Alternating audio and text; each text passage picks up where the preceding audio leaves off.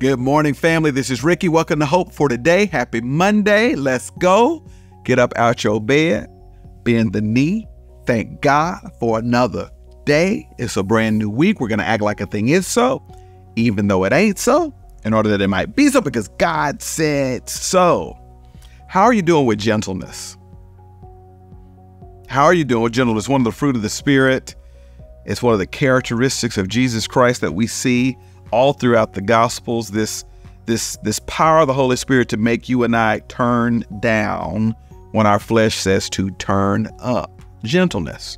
2 Timothy chapter 2, verse 25, Paul says, correcting his opponents with gentleness, God may perhaps grant them repentance, leading to a knowledge of the truth.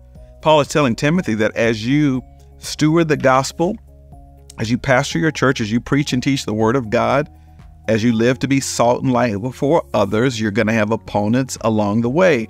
And how you treat your opponents has everything to do with whether or not you'll be able to influence your opponents. That's what Paul's saying to Timothy, and that gentleness is key. How are you doing with gentleness? We got 3 kids. Y'all know this. My oldest boy, Cam, sensitive, big heart, reader, quiet. I've got my baby girl, Andy. She just turned 5 years old, sweet and precious. I don't play favorites, but if that house catches on fire, I'm getting that girl out first. But then I got that middle child. Come on, somebody. That middle boy, Grand, he is turned up with testosterone. As soon as the boy walks in the house, he wants to just growl and come fight and say, "Daddy, daddy." He's just turned up all the time.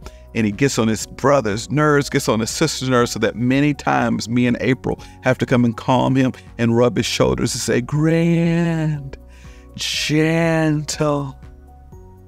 That's gentleness. Gentleness is when your flesh wants to growl and somebody deserves you growling at them, but the Spirit says, son, daughter, gentle. How are you doing with gentleness?